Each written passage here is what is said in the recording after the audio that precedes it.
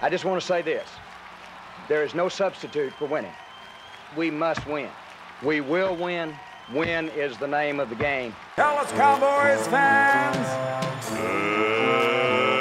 let's get ready to rumble! We got a job to do, and we're going to do it, baby! Hello, everyone, and welcome to another episode of Cowboys with your 3rd and 7 guys. I am Jesse Jackson. Joining me today is Colin. Mr. Bernier. And Chris. Your boy CJ. So, this is a special playoff edition. Yes, sir. We're recording this on Sunday before the Cowboys play Monday night. So, we are screwed. Let us talk about, before we get to the playoff game, let's talk about wrapping up the season. Very happy that we got 12 wins, though we are not charging into the postseason. We are kind of limping into the season as if we had a busted tire that we're going. So I'm going to start with you, Colin. What do you think? Horrible performances against the Commanders. I mean, the last good win was Philly. Yeah. So what's your thoughts? I mean, the Philly win was huge. I thought that was a really good game. Everybody said, Hurt wasn't there. We got Gardner Minshew, probably the best backup in the league. He was a starting quarterback a year or two ago. So I don't take that win as anything less than. But yeah, rough way to end the season. It was we've been limping the whole season basically with Dak getting hurt. Rush was able to lead us through for a couple weeks, but I mean the season's been up and down the whole time. But I think the through line has been making a play when you need to, and that's what tomorrow night's all about. Yeah, Chris. Yeah, no, I agree, and I say that we are limping into it, but we have won 8 out of 10. Now they haven't been perfect games. They're never going to be a Minnesota game, but they did, if you put your Cowboys hat on, they did, like you said, Colin, win most of those games. And the 2 they lost, they had a 14-point lead against Green Bay. And then they had at Green Bay, only lost in overtime. And then Jacksonville was 17 at Jacksonville, and we lost in overtime. Now, granted, you kind of shoot yourself in the foot. And then, and then Washington we lost to. But before that, now, we'll talk here in a minute about, is that really a big key to their success? Because I'll tell you, as a little preview, remember last year we put 50. I guess it really depends on who you play too, right? Because remember the Giants in 2007, remember when they went against Brady and them? They lost, but they gained a lot of momentum. So we'll talk about that in a little bit. Same of the same stuff for observations. It was ugly from the beginning, and the Cowboys can't stop the bleeding. We went 3 and out. And then Anger, he muffed that punt, tried to kick it, got tackled, told oldie JW watching the game, all right, well, it's 7-0 now. And then what was the other? The punt. So we were going to get the ball back, right? And then Turpin, who made the Pro Bowl. Take it back. Take it back. Strip him of it. He then fumbled. And then we never could get it back. And I feel like the Cowboys always are like that. When something bad or for unforeseen happens, it's hard for us to get it back. Now, we did, against Houston, have that goal line stand, and against, the Colts, we had, 30 points in the fourth quarter. So, we have responded really well, and we're going to talk about the game. I do feel good about Monday night because we haven't lost back-to-back season. But for Washington, ugly beginning, couldn't stop the bleeding. I think also, too, is that, I don't want to get y'all's thought, is that it was only 13-6 at halftime because we had that CeeDee Lamb and we missed that extra point. And it was only 20-6 at the end of 3 quarters, but we only had 27 carries for 64 yards. And Prescott had, I think 35 or 38 passes. Well, we weren't down really that much. I feel like we abandoned the run. It was those typical Cowboy games where we had a lot of expectations, and it was just deflating, and we, from the beginning, really had our head up our booty, couldn't find our rhythm. It felt like past years instead of this season, because like you said, they did bounce back. They could stop the bleeding a couple times this year, and that's why they had that run where you're ending up 12-5. But those two games, and real quick, you're right, because the first game and the last game are the only two that we got blown out. So one of the things that I always think of is when they were talking, when Bruce Springsteen, take a drink, was going to play the Super Bowl, he said his biggest fear was sometimes when the band comes out, they're just flat. They're just not connecting to the audience. And what he says is, I have to call an audible. I have to shake up the set list. I have to pull a song that I normally would play at the end of the set early. I do something different. And he says, my worry is playing the Super Bowl is I only have 11 minutes. I don't have time to shake up. So if we don't come out hitting on all cylinders, they do. And so I know as it's easy for us as fans to go, oh, what do you mean bad week? You only play 17 weeks. You know, you paid a lot of money. But like today, you know, I knocked over a lit candle and put hot wax on our carpet. My mouse had broken, so I was unplugging my mouse, and I took my PC flat, but didn't unplug my headset. So the USB plug on my headset is now broken. And so now that, like, Linda's like, you're just having a bad day, aren't you? I go, yes, I am just having a bad day. So was the Commanders game just one of those where, because how good is our punter? Really good. How often does this happen? Never. Mm-hmm.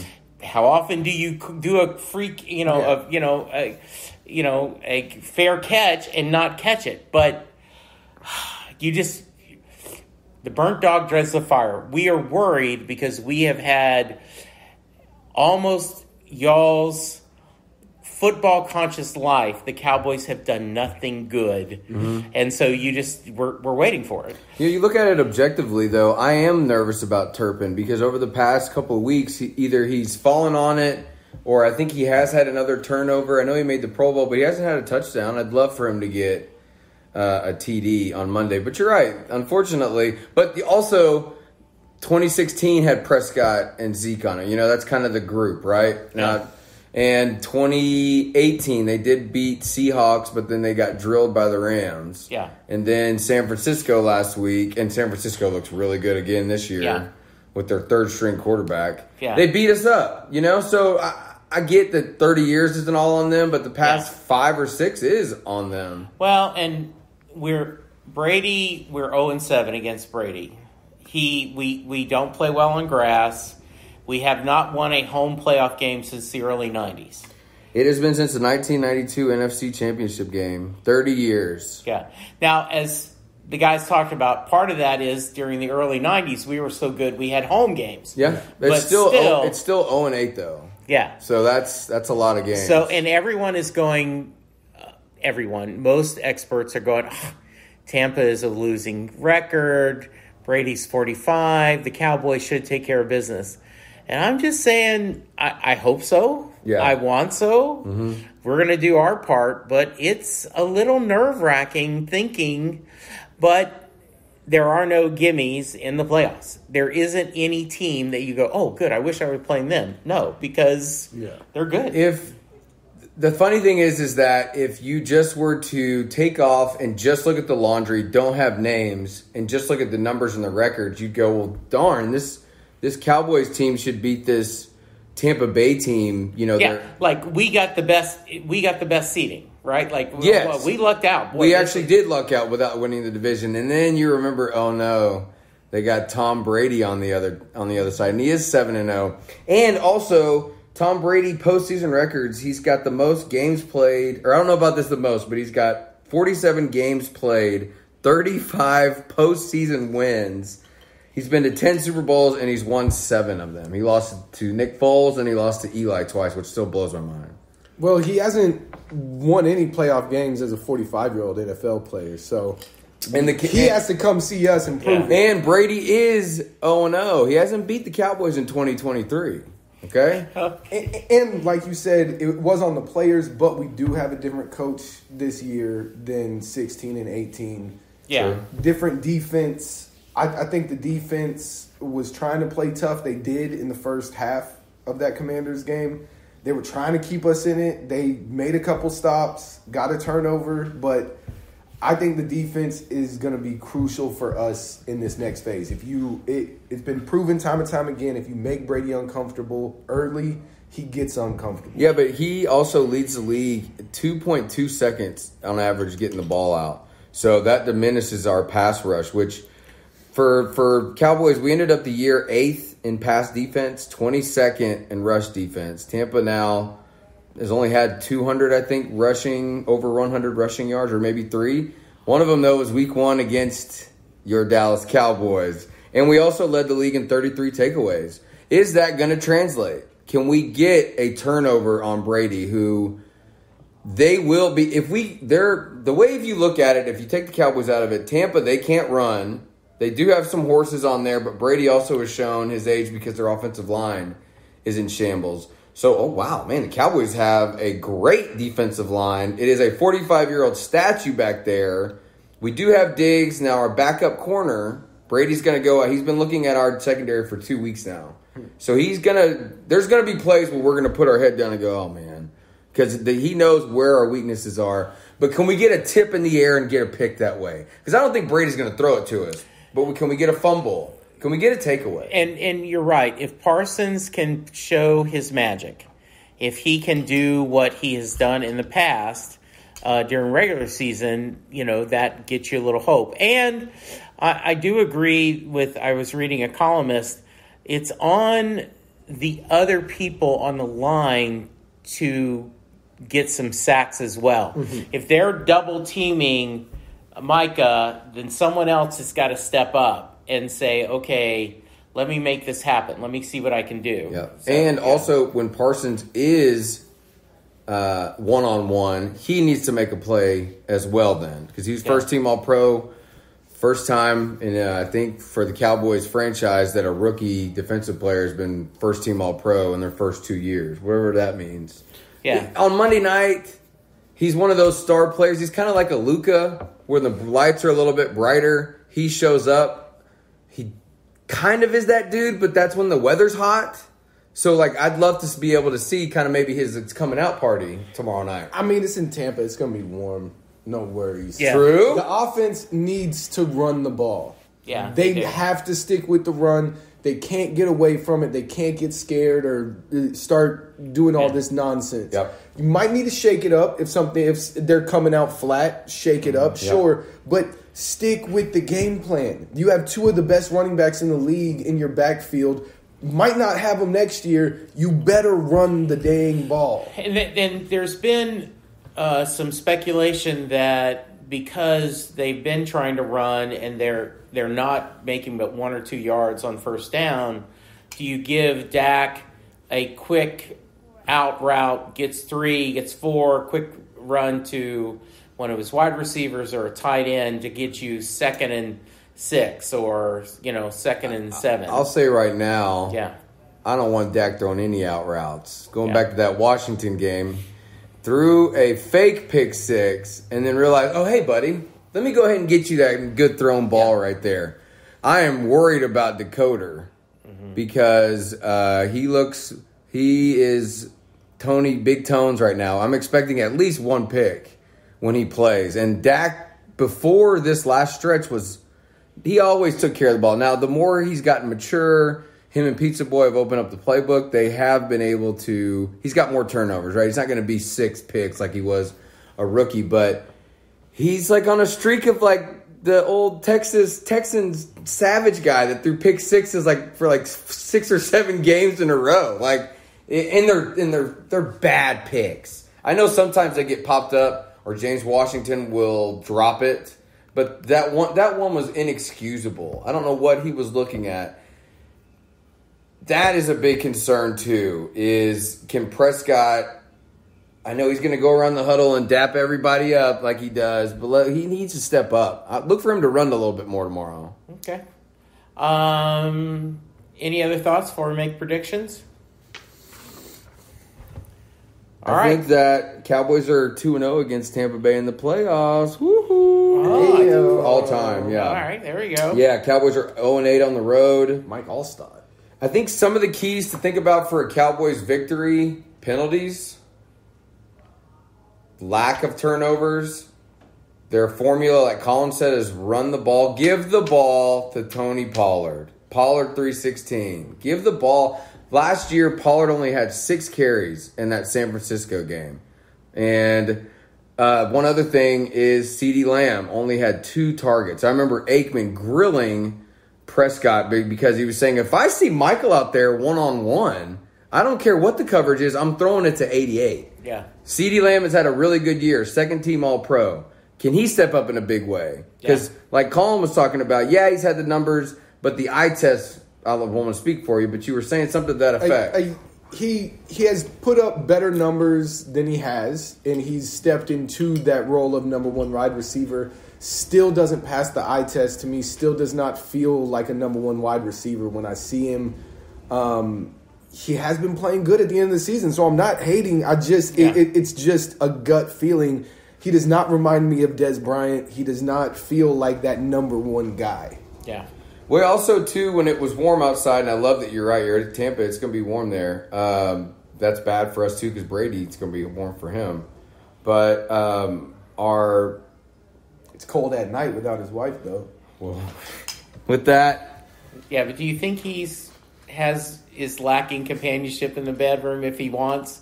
He may not be wanting. I just wanted to take a shot, Jesse. Exactly. Okay, I just wanted to get I into his agree. head. He's hearing this right now. He's it. a big fan of the That's Cowboys right. podcast. That's what I heard. Do you guys think that, bringing it back to sports, do you guys think, because these players are human, do you think that, because I remember Mike McCarthy at the beginning, at the post game after San Francisco said, I could see it in their eyes, they were a little nervous. And they talked about it looks like a physical team. San Francisco they're tough. But I always go, if you look at Madden, we're tough too. We have a lot of good players. Yeah. Do you think these Cowboys can get imitated and the human factor comes into it? Because I could see last week, like you said, the defense, like, okay, come on. And then Prescott throwing that pick 6. It's just human nature, like, dude, I'm out. And you wonder, is there last year we were one and done, and we don't want to do that again. So is there going to be a little more confidence? Are they going to feel a little more, okay, we've been here before. We know what we did wrong last year. Let's see if we can correct this.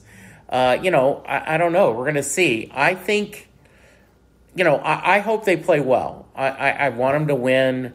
I think that there's a lot of people who may, who knows what crazy Jerry will do if they lose poorly. I mean, he may fire them all, and Sean Payton is going to go to Denver, and then we're going to be stuck with, someone. Sean Payton's on speed dial. There's 2 different ways you want to go into the playoffs. One, like we talked about, is being on a roll, being on a hot streak and winning some games. Or you want to go in there a little pissed off. And I think the Cowboys have a lot to prove. The Cowboys always have something to prove because they haven't won anything in so long. Do they play like it, though, right? But I think they have a lot to prove. And like the Mavericks when they won, I think you got to go through the gauntlet. And I think going to Brady, where we lost the first game of the season, got off to a rough start at the beginning of the season, got to take it back, and you got to run it back. And if they can push through that, I think the confidence is going to go through the roof. See, we talk, going back to the Mavericks championship run, I had said that if they could win that first round, they may be able to do a little something, but it's going to be tough to get through that first round. So let's put our cowboy blue glasses on. You go on the road, you beat Brady. They're a former Super Bowl team only from a couple of years ago, and all of a sudden, okay, we got a little something. Then you go your next game, whoever it is. Let's say you find a way to beat them, and now you're in an NFC Championship game. You're going, okay, all right. So funny you said that because I was thinking about it this week when I put on my blue optimistic fans. Is I remember in 2011, it was really towards the end of the season, the Mavericks played the Lakers, who were coming off of back-to-back championship wins, and they had their full complement of players, including 2-4, and they just mopped the Mavericks. I mean, just made us embarrassed. And I remember thinking, boy, we ain't doing nothing in the playoffs. And then I remember, you're right, when we played Portland in that first round, we won the first game, we won the second game. Game 3, we were up like at least 20, 25 points, gave up that huge lead to a guy named Brandon Roy, who always got hurt. He was Lillard before it was Brandon Roy. And he came back from a terrible injury that basically was his career, and that was his swan song that game. Mavericks came back in Game 4 and actually did win them, and they slayed the dragon and that beast. I can equivalent it to that just like y'all did because, first of all, yeah, Cowboys, 2007 when they came into here and they beat us when we were undefeated, that has nothing to do with tomorrow's game. It's a great stat. Right. The stat for me is that Brady is 2-0 in 2021 and 2022 against this team. Yeah. So if we can, like you said, if we can go into the GOAT's house and slay talk about confidence, but also to Dad, I understand what you're saying. Do they learn from their mistakes last year? Do they learn from their preparation? I do think part of last year's heartbreak is what helped them in that Houston game when he threw that pick on the goal line, Prescott. Mm-hmm. But they got that goal line stands and they went 98 yards. That is hard to do. I don't care if it is Houston. So I'm thinking in that situation, I did think in my head, wow, Cowboys would have lost that game last year or two years ago or whatever. Yeah, right. That mental stability. But then again, that's a regular season game, and that is against inferior competition compared to what you're going to get in the playoffs. It goes back to, can we stop the bleeding? Because you're not going to have a perfect game. Or limit the mistakes to minor ones. Right. Okay, a 5-yard false start penalty, but it wasn't after a huge run. Not the really bad turnover that gives them the short field or the block punt or the pick 6, right? If we're going to throw a pick, let's make sure it's a 60-yard bomb so it's a long punt. Like a punt, yeah. The last thing I'm going to say is that the key to the Dallas Cowboys is everything we've talked about. They got to get off to a fast start. Yeah. The problem with the Cowboys is that the problem with them since Minnesota, really, or maybe Thanksgiving with the Giants, is that they're always down early. Yeah. They dig themselves a hole. You look at the past playoff games, they're always down early. They're trying to dig. That takes them out of their run game plan, and then it makes the fans on edge. I guess they don't have that home pressure. In business, we talk about if you hit your financial goals in the first quarter, it's almost as if you've halfway to hitting your goal. But if you don't hit your financial goals in the first quarter, you're chasing that, right? And so, yes, you need to get off a good start. You need to get up and see what happens. All right. And that, I think, is where 88 needs to step up. Yeah. I see a lot of 88 in the second half. I would love to see 88 in the first half. And last thing, too, when it was hot outside, is we used those three tight end sets. Yeah. We have not seen that probably since they did that whack-a-mole. So hopefully we can bring some of that back. Yeah. All right, so game preview, Cowboys at Tampa, Monday Night Football, so we get Joe and Troy. The Cowboys are favored by 2.5 at Tampa. So as usual, we're going to go your Vegas pick and then your heart with a score. JW, you go first. So I think if I was betting money, I would say that Tampa wins, much less covers. I mean, Tampa is going to win. They'll probably win 21-14. My heart is we flip it, that the Cowboys end up being 24 and Tampa 14. Okay, Colin? Oh, man. If I was in Vegas right now, I'd say that the Cowboys cover 2.5. But who wins, though, in Vegas? Cowboys? Okay. And your heart? My heart, I would say Cowboys beat them up pretty good. My head is saying they'll win by a field goal, so they'll cover the 2.5. But my heart is saying that they're going to win by 10 or 14 points. Nice. All right, so in Vegas, all those stats, and you got to prove it to me, I'm taking the Tampa Bay Buccaneers. You'd be a fool to go for the Cowboys. You got to prove it to me, to be honest with you. Yeah. That's how I was in Vegas. Now, this whole week, I have been thinking Cowboys haven't lost 2 in a row. They probably had to pay for their bar tabs this week because they were so terrible, so no one's been patting them on the back all week. McCarthy I don't know how much we got in McCarthy. So I think the Cowboys are going to win 21-17 in Vegas. Now, my blue Cowboys glasses, Cowboys 38, Tampa Bay 0. Cowboys blow them out. I could see it. It's a 3-0 game, and the Cowboys score 5 TDs in a row. And Parsons, no, never mind. I was going to say takes out Brady, but I don't want to. We'll cut that out. We'll cut that out. All right. Thank you, guys. Hey, if this is our last show, thank you, everybody, for listening and providing feedback. We've really enjoyed doing it. We've been in contract negotiations over the Christmas holidays, so we apologize we weren't able to get as many episodes out. But hopefully your Sunday or your Monday before the game, you're enjoying it as much as we enjoy bringing it to you. And as much as we enjoyed the most refreshing margarita out there, Jalapeno Tree House Margarita. New sponsor for the new year, Jalapeno Tree. Check your local listings. Hey, Rusty Weatherly. Crazy good Mexican food. The Jalapeno Tree. Yeah. And with that, we are out. Be safe, be kind, and go Cowboys. What's up, dude? What's up, dude? Cowboy! Thank you very much. We did it our way, baby. We did it. We did it. We did it.